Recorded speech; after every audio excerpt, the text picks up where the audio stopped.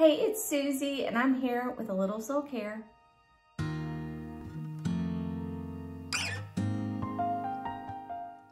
This week, I'm really excited to talk to you about something that I have learned about the last, decade or so. And it has to do with how you can be kind and generous to yourself.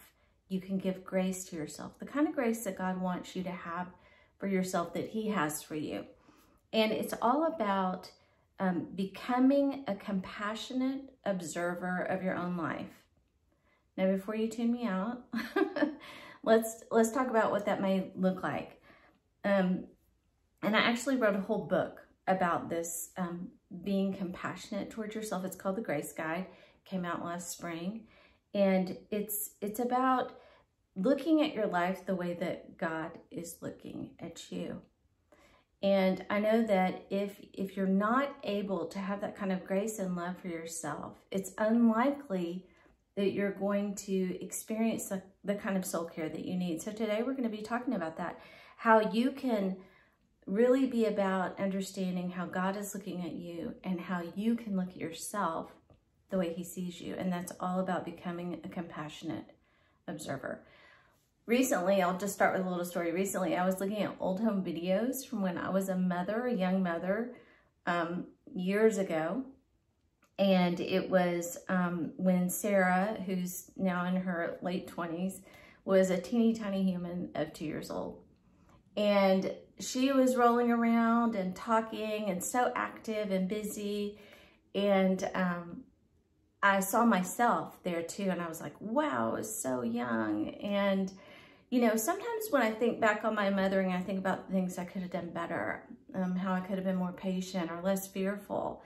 But when I saw that video of myself, it almost brings me to tears because I was like, oh my gosh, I was so young. And I was doing such a good job. I was doing the best job I could with the tools I had at the time. And God graced that time in my life. That's what being a compassionate observer of your life is like. Being able to look on your life and see in reality who you are and what's going on. Another illustration. This summer, I mentioned this in the last episode, but this summer has been really tough for me. We had some things go on with a very dear friend of mine in May that were very difficult for me. Then in July, my husband, Will, tore his Achilles and ruptured it and had to have surgery. And then the very first week of August, we lost a staff member. I'm sorry. See, it's all right there. A staff member who'd been on staff at our church for over 20 decades. I'm sorry, 20 decades, 2 decades, 20 years, passed away unexpectedly. And you mix that in with COVID and not being able to see and hug my parents and just things that have been going on nationally that have been really difficult. It's a lot. But when you're in it, and when I was in it, I wasn't thinking that it was a lot. I was thinking I should be tougher and able to manage more. And one of the things I do that I often mention is I meet with a spiritual director. And one of the great things that she's helped me do is learn how to be compassionate towards myself. And when I was telling her about all the things that had gone on this summer, she said to me, Susie, that is a lot. That's a lot. And then she said, you know, you need to make sure that you're making space for yourself and that you're not expecting too much of yourself. And once again, I understood what it means to be a compassionate observer.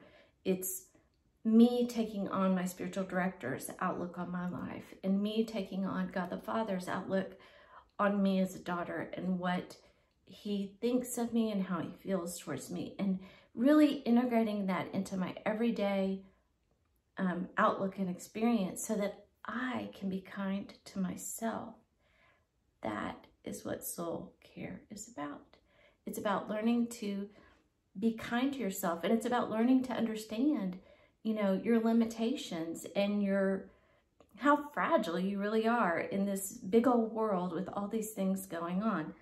So I just want to ask you to think about practicing that kind of gentle, compassionate outlook on yourself, because that's what's going to enable you to love yourself and care for yourself the way that our good Father loves and cares for us. It's going to enable you to look at your life the way God sees it, the way a kind, loving mother would see your life. And imagining maybe even what the most compassionate person that you've ever known, who you've been close to, who's loved you. And I can think of my own parents and my mother. What would she say in a situation like this? What would she expect of me? What would she think was realistic? What would she do and say to me? And then saying that to myself and doing that for myself and exercising that kind of care over my life. So I hope this week you'll think often about how God thinks of you, how he feels towards you, and that you'll give yourself the grace and love and kindness that he has for you.